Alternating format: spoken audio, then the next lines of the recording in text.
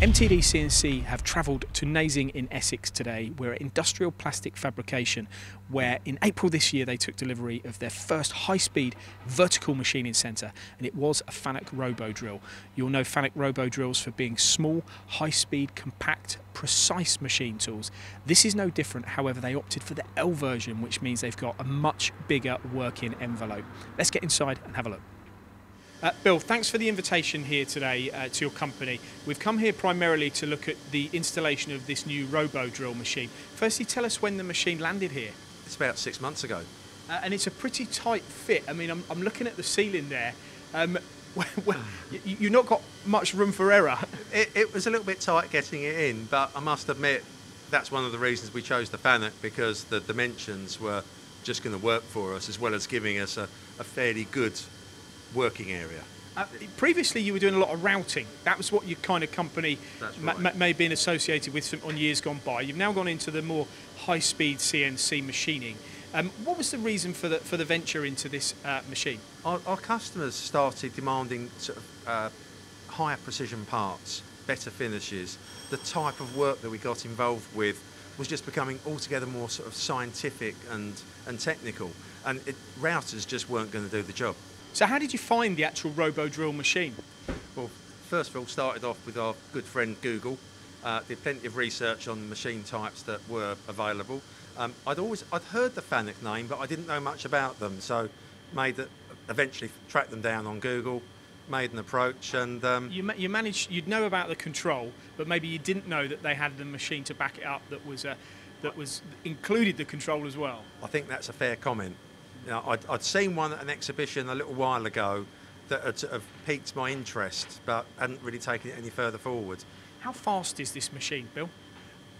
In comparison to what we was doing before, incredibly quick. You know, tool change, chip to chip, 1.3 seconds. We've got a 24,000 RPM spindle on there, so we can really churn through the material. And as we're doing plastics, we need that high spindle speed and the high feed rates. You know, it really is a cut above what we was doing before. And so speed is one thing, but what about what you're actually making, the accuracy that you need to make it for? Because that was an influence as well, wasn't it, on your decision? Can you tell us about these parts? Well, these particular parts, in the past we've made on routers, and they've been perfectly good for the application, but there are many customers now demanding much closer tolerances, much finer surface finishes, and we also run diamond tooling on this machine as well to give us polished finishes straight off the machine. How much better is the finish using that tooling and this machine than what you were getting before on your other machines? Whereas previously it might have taken us several minutes to polish up a part, now we can take a part off. If it needs any polishing, it's literally a few seconds. With the installation of this technology as well though, Bill, you've not been used to a machining centre such as this. What was the learning curve like for you and your guys? It's been pretty quick, because we've been used to machining plastics for many years, and the changes that we made, because, well, actually there were very few changes. It was just really upping the feed rates, because we've been used to working with high spindle speeds. What about things like coolant and stuff on these materials? Are you using that? Because sometimes people cut the types of materials you do dry, but I notice it is wet in here. It gets very wet in there. Yeah, the coolant is actually giving us a far better surface finish, and it's easy to wash off afterwards. So. And is it a high pressure coolant that you use? We've got high pressure coolant, and we've got through spindle coolant as well. It also keeps the machine clean as well, and it stops a lot of the clogging of contaminant material. That's right. Yeah, it helps keep everything clean. Parts are coming off burr free, nice and clean. It really is the best way for us to go. Some of the parts that you also do would lend themselves ideally to a 5-axis machine.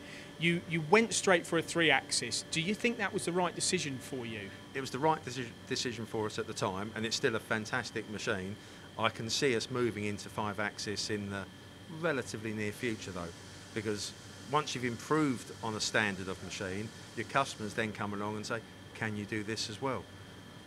And they're always looking for a progression, and that's what we've got to sort of try and stay ahead of. And what about this control, touchscreen, latest FANUC series control? You have had FANUC controls in the past, but certainly not with this level of software on them. How have the guys taken to it? They love it. They've really taken to it well. It's the machine of choice to use in the workshop.